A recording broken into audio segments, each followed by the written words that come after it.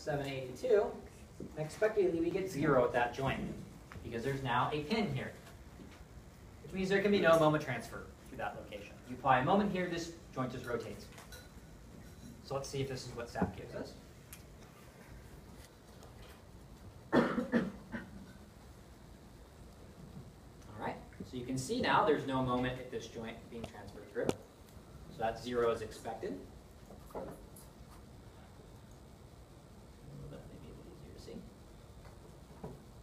We have 783, top of this joint, 782, close enough.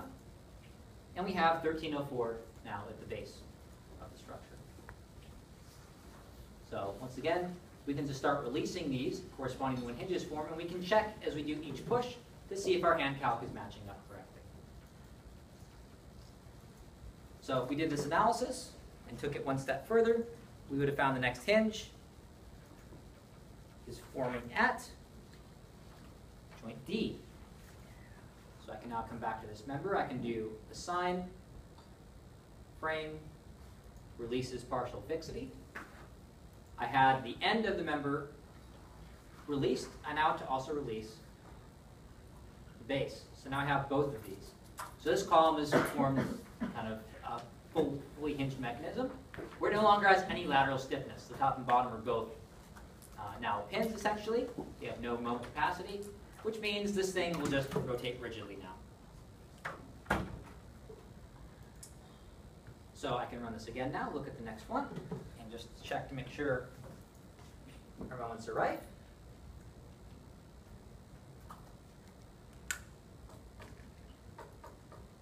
So hand analysis says this would be 1125, 1876. And this would be, once again, 0. You have no moment capacity at that location.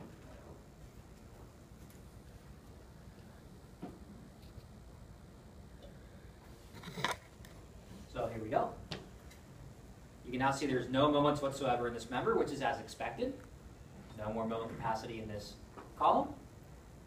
Up at this joint, we see a value of 1126. 1125 actually, which corresponds to our 1125 here, so that's good. At the base, we see 1875. We have 1876 here, close enough. One kip foot away. So that's good. What happens now as we do our last hinge check? Find the next one forms at A. So we now go to this member. We can assign, frame, releases, and partial fixity. I now want to release just at the base, at A. It's the base of this column. So now my frame looks like this. I've got a pin, and a pin. So the only moment capacity I've left is this joint up here. So if I look at the moments for this,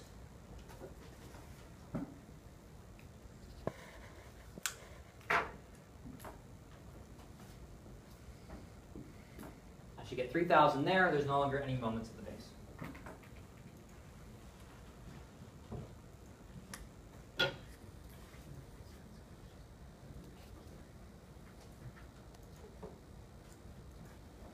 And there we have it.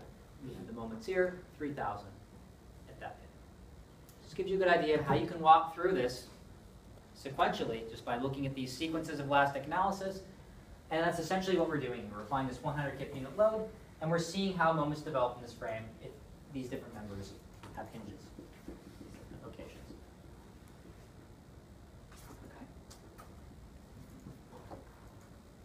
So now it'll be interesting to actually do the pushover analysis of this frame. So let's go ahead and define the hinges that we used for this problem. So we can define section properties, hinge properties. I believe we spent some time talking about this last time. We're interested in adding new property. User define. I'm interested in a moment 3 hinge. Moment 3 was our dominant moment for this. And so recall that we're now looking at essentially scaling this curve to fit our plastic hinge. And we're going to use a moment rotation curve. So SAP lets you do a moment curvature curve But you can see it just basically asks you for the plastic hinge length, and then it converts that moment curvature curve into a moment rotation curve. You can do that by hand as part of the process anyway, so I don't really see a need for the moment curvature. I think that's more of an internal thing, where you can have SAP auto-generate stuff, which I don't know if I'd ever trust. But moment rotation.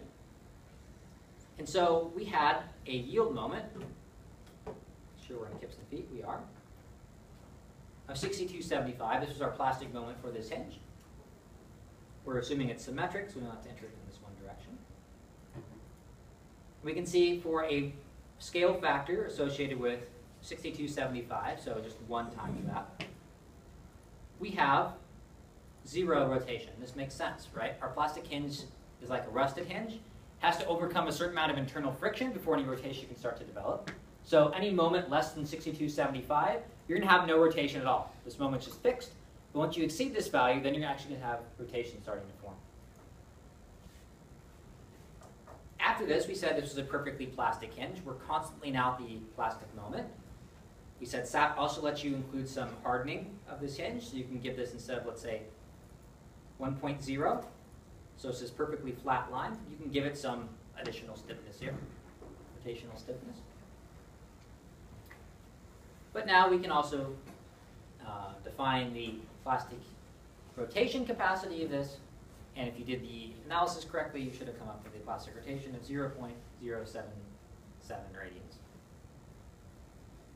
So now I've got essentially a hinge that has 0, 0 as a starting point. It's 0 rotation up until the plastic moment, and then it stays at this plastic moment until it reaches its plastic rotational capacity. SEP also likes to have these other portions after you have that failure point. You can have hinges, let's say, that have degradation, so on and so forth. In this case, I'm just going to set these to be something larger. So by hand, let's say, look to see my results, and I'll cut off any results after, let's say, this point. But I'll just give SAP some values here so it can complete its curve. If you're doing, let's say, performance-based design, you can also set other things in here. I haven't talked about that in this class, but these are also options that let you look at your analysis and see when you have certain performance states hit. But that's all we need for now. We just have this moment 3 hinge. We'll just call this guy plastic hinge.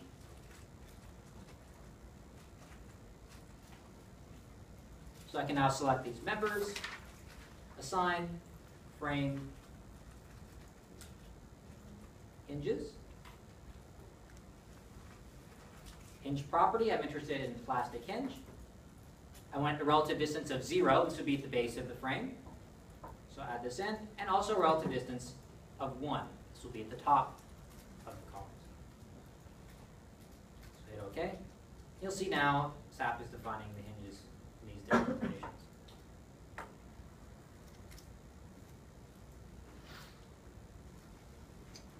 So now we want to push over this frame. This is where you get to do 2 different worlds. One is called force control. One is called displacement control. So in this case, we're just pushing this frame over, and so we're essentially holding it and dragging it along. Therefore, we want to use displacement control. Force control will be, let's say, you're running earthquake through this frame, and you give it some acceleration time history, and it'll take any of your fixed points, it'll run accelerations through those fixed points, and it'll develop, based on the equations of motion, the accelerations and subsequently the forces and displacements at each of the joints associated with that. But we're doing a pushover analysis, so we're not concerned with, let's say, running some arbitrary ground motion through this frame. We just want to pull this thing over and see when it fails, right? So we can't just push with a constant force, because what happens with our force displacement curve? Well, from our hand calc at least, we expected it to do something like this.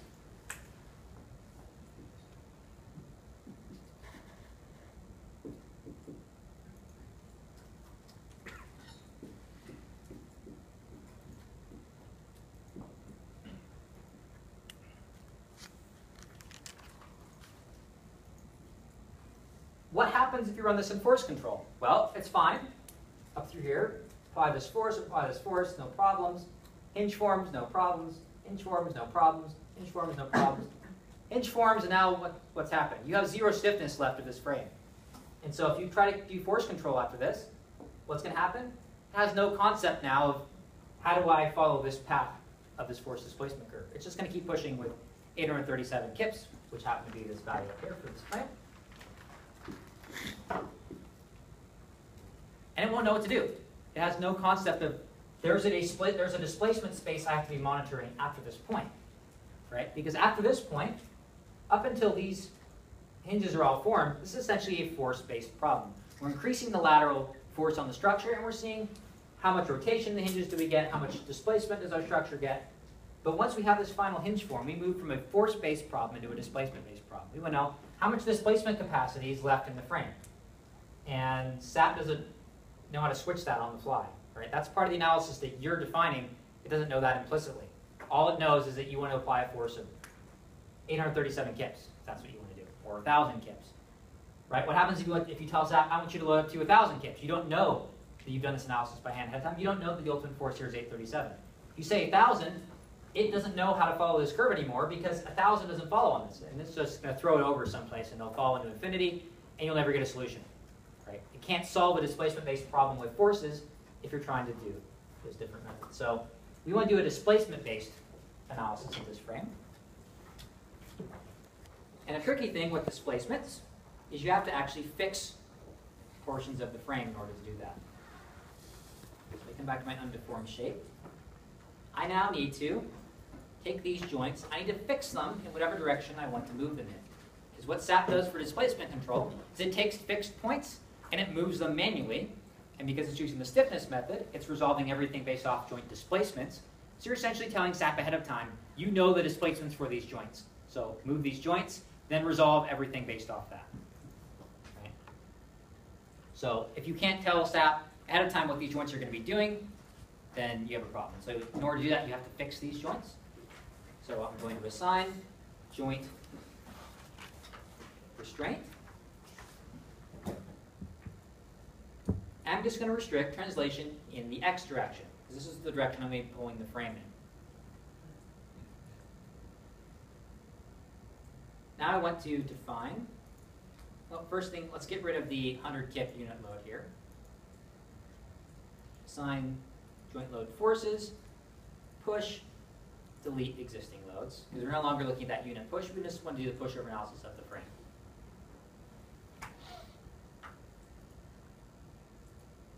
So now, for each of these, I can assign joint loads, but instead of applying forces, I will apply displacements. So apply displacements. These are going to be under the push category here. And I'm just going to use a value of 1 here. So this is a unit displacement. I can scale this up in another way, which I'll show you in a second. So I just like to have this arbitrary value of 1. This is a unit value of 1 foot, but you can scale this up and down to whatever you like.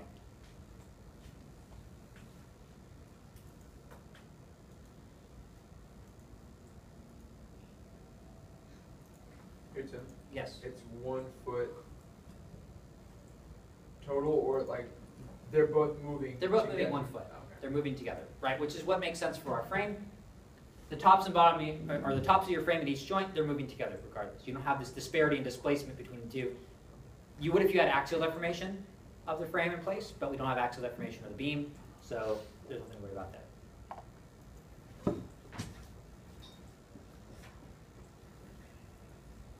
So now I want to define, let's say, an analysis case. So at first we defined load patterns. That gave us, let's say, dead load, the push. Now I want to set up what's called a load case. But the first thing I want to do is set up what are called time history functions. I'll explain why in a minute. But we want to essentially load this frame over time, right? It's not just going to take this displacement and then just pull it out to whatever we want, let's say 5 feet. We want to pull it over some amount of time. So we can see, let's say, the development of the plastic hinges. We can see this behavior as it moves from this point to this point dynamically. We don't just want to take, go here to here, and one step can be done. So we want to define functions that are based over time. So I can define functions time history. In this case, I'll use a user function. Add a new function, and there's a couple things to note here. One is these software packages often have vibration and such inbuilt, which means if you apply a load very fast, you're going to have lots of vibration of your members, unless you give them a lot of damping to take that out. So I really like to apply dead load over some amount of time. So in this case, I worked it out ahead of time that 3 seconds is good. So I want a time value of 0, 0. And then this is just something you're going to scale later on. So you scale this by some intensity function. In this case, we'll scale it by the load we're going to apply. So in this case, I just want a straight line that starts at 0 seconds, and then at 3 seconds is 1. So it linearly ramps up here. But you can define whatever you like for these load cases. You can have sine curves. You can have all sorts of fancy stuff if you like.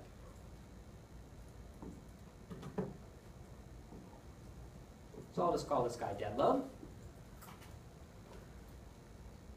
And then I also want to have the push occur over some certain amount of time as well. So I'll call this push. Instead of 3 seconds, I'm going to have this guy occur over 10. So I have these two essentially linearly ramping functions. So dead load and push.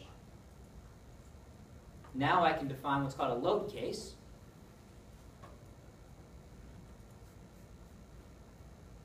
And you'll notice we have push in here by default. We can go ahead and modify this, or add a new one if we like.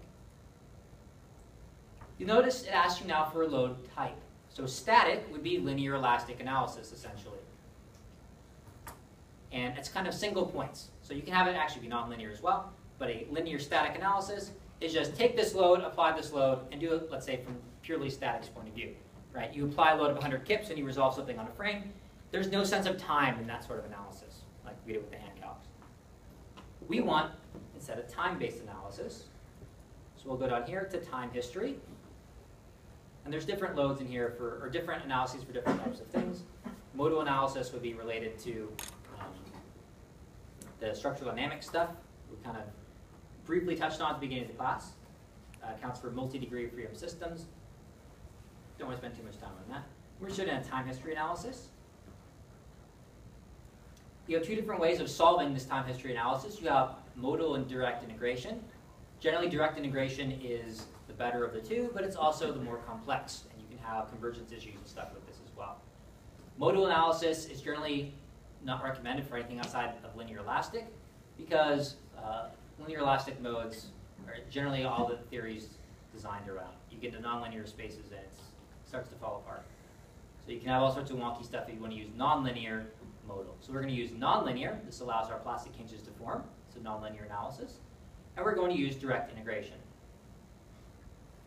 So in the case of our frames, direct integration is like using the average acceleration method. So if you come down here to time integration parameters, you'll see all these different options. The one we went over was the Newmark beta method, the average acceleration method, which is defined as a Newmark method with a gamma of 0.5 and a beta of 0.25. So you can choose that integration scheme in here as well. So this will be doing like you did for homework 2. You also have all these different ones you can look at as well. Hilbert, Hughes, Taylor. In this case, with these parameters, it's exactly equivalent to the Newmark beta method with these. So by default, SAP uses the constant average acceleration method. So we'll go ahead and leave it with that. We can also define damping for this frame. Damping's a bit quirky. I don't want to spend time belaboring this. You have constant damping. You have Rayleigh damping. SAP by default uses what's called Rayleigh damping, which looks something like this.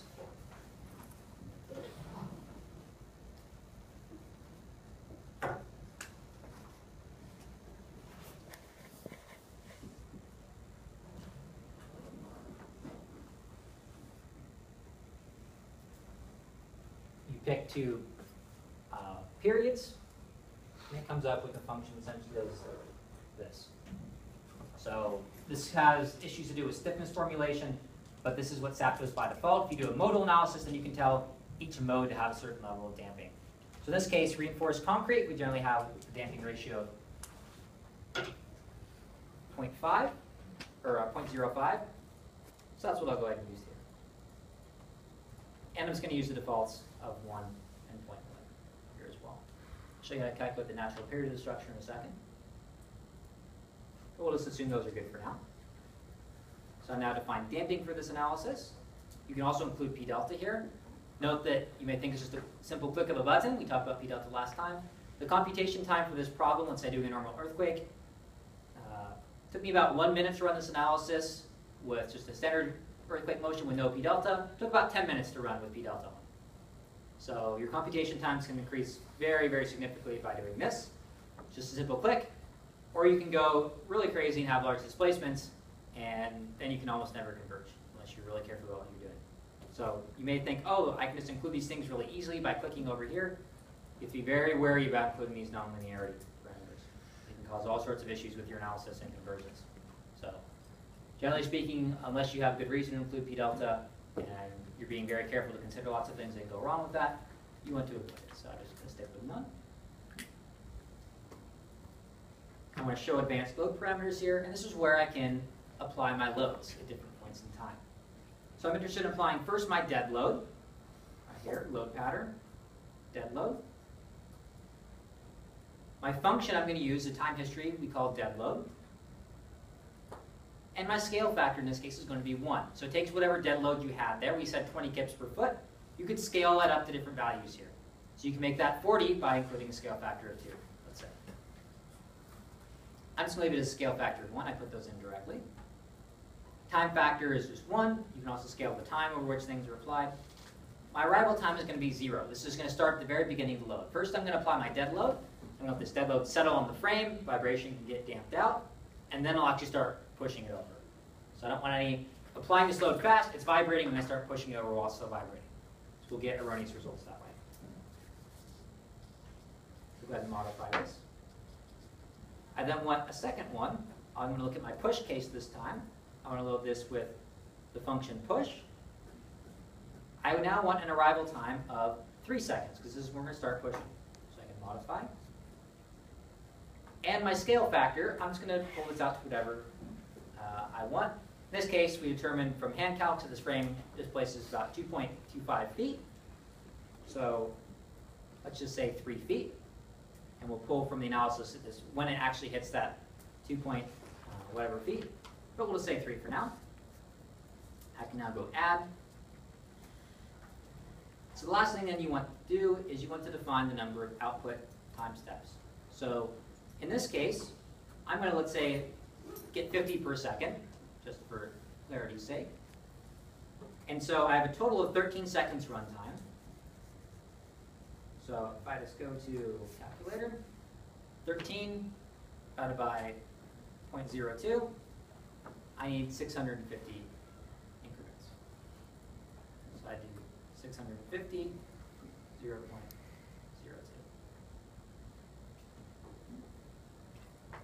So this now will give me results for this frame every 0.02 seconds of it being pulled over.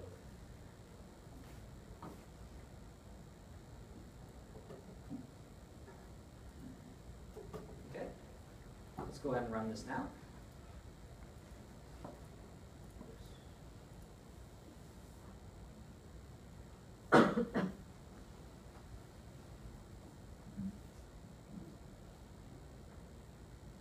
He's running pretty quick.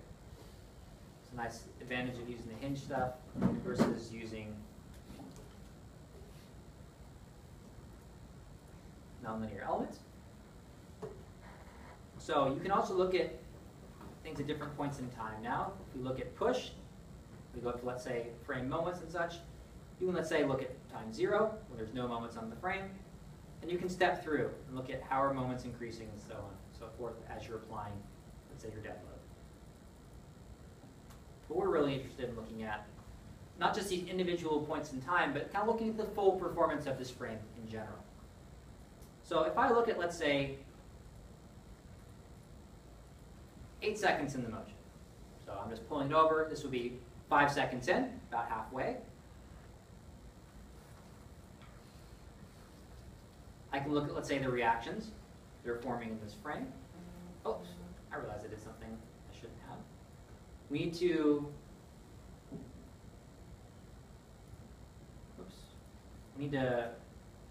unrelease the moments here. We did that from the pushover as we were going. Remember we did releases partial fixity. We had released these members, and so we want to fix that. That's why that didn't look right. So now we want to return this. Sorry about that.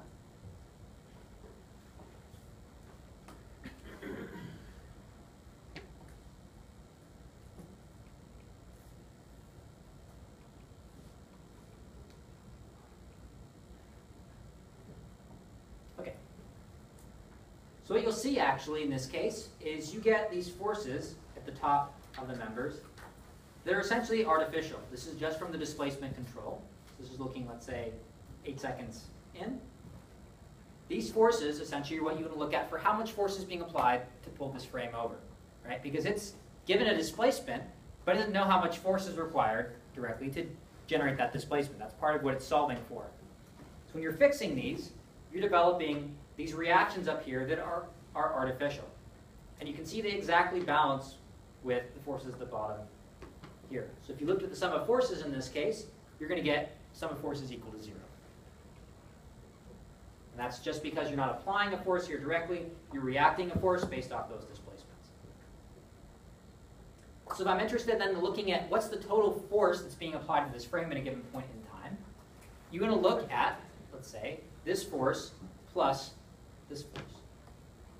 And you can look at the displacement of either one of the joints because the frame's going to be displaced in the same amount. There's no axial deformations here. So what you can do is you can first identify what these joints are. So if you right-click on this guy, you'll see this joint has a label, and it's given a number 2. So every time a finite element is generated, each node is going to have a number associated with it. So you'll have joint 1, 2, 3, 50 million. Right? So you can look at results for a given joint. SAP saves all these results in big databases for analysis. So I'm interested in joint 2. I want to know what's the force reacted at joint 2. And this joint over here, joint 4. So I'm interested in the forces at joint 2 and 4, and let's say the displacement at joint 2. So I can go up here to display, show plot functions. And now you can define plot functions. So I'm interested in adding joint displacements and forces. Oops. Adding plot function, it asks you for joint ID. We're going to say joint 2. I'm interested in, let's say, the reaction in direction 1. F1 will be X. So I can now modify the name. I can call this force left.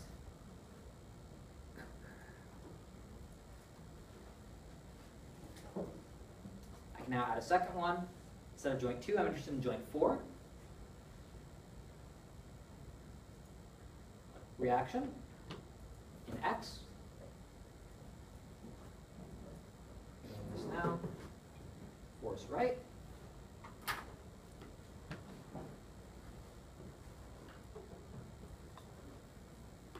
I want to add one more. I'm interested now in, let's say, the displacement in joint 2. And notice you have relative and absolute values in here. Keep in mind when we talked about relative and absolute values in the very beginning, we were looking at average acceleration method. Let's say the difference between absolute acceleration and relative acceleration. So you can look at all of those in SAP. And keep in mind, absolute displacements can be really wonky for finite element programs because they have no concept of space. So things can be floating at 1,000,000 inches per second in SAP, and it doesn't know the difference sometimes. So it doesn't have this reference that this thing's, let's say, fixed on the ground, and the ground is the ground, right? That's arbitrary in kind of human thoughts. So you generally want to look at relative displacements exclusively in finite element packages, unless you have something where you're specifically looking at absolutes and you have some way you're anchoring your system. Because otherwise it can just fly off in space. And all the relative results will be correct. So the relative values are all what they should be. But just kind of the absolute, where it is in space, right? If you're applying, let's say, a force to something, F equals ma. So you get some acceleration, it can fly off in one direction. And even though it's moving like that, the relative motion is still all correct. So just keep that in mind. So we're interested in relative displacement right here. We can call this, let's say, frame displacement. And so if you want to look at these, you can look at, let's say, the force on the left side of the frame versus time, if you like. You can see it looks something like this. You can also look at the force on the left and the force on the right together over time, what they both look like. This is what is really of interest to us. We want to combine these forces at every given point in time.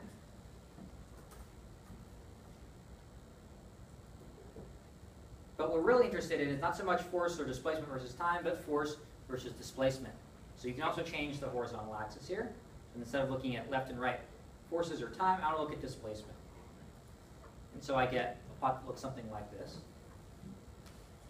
And now what I can do is I can actually export these results to Excel, let's say, and then add these two individually. So I can file, print tables to file, and you can save it somewhere.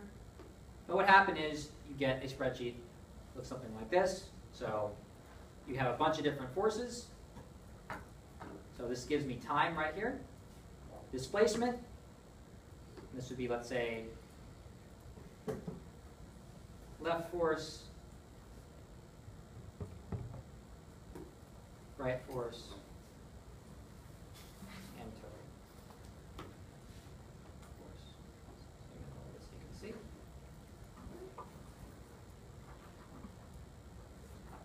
So I'm manually just going to add these two together. So if you look at this column here, set pasted values, this is just this plus this.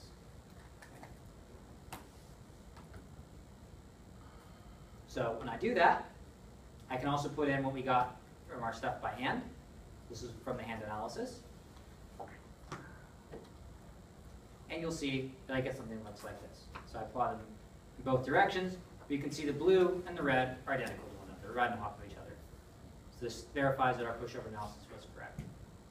I wanted to get into talk about earthquakes, but that's kind of another 45 minutes. So hopefully we'll have some time to talk about that before the class is over. Maybe the Monday after our next midterm. That's all I have for them today. So hopefully you've learned a little bit about setting up things in the analysis software and walking through it. Yes? So do we have a midterm on Monday? Yes, you do actually. Are we going to go over what's going to be on it? Or? Pushover analysis. I mean, we can talk about it if you like. What, do you have any questions on the midterm?